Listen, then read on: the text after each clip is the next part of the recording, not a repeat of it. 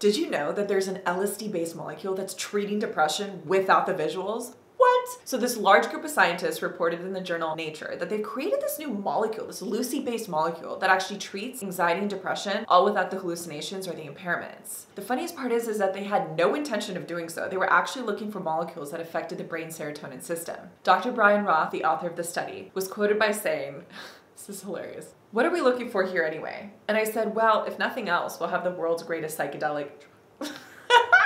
Okay, here's the catch. It's only been tested on mice so far, and they can actually tell whether or not the mice are tripping, whether or not their nose twitches. And there hasn't been a twitch in sight. They have to refine this molecule before they administer it to humans because right now the mice are still experiencing LSD type symptoms, such as the increased heart rate, increased blood pressure. Poor babies. But why is this so important? Because right now, in order to receive psychedelic therapy or treatment, it has to be administered in a clinical setting. With medication like this, it could just be given without supervision. This is huge. Stay tuned for more news and education. This is Plant Medicine Life, and let's build a community, shall we? Join us on Discord. Link is in the bio.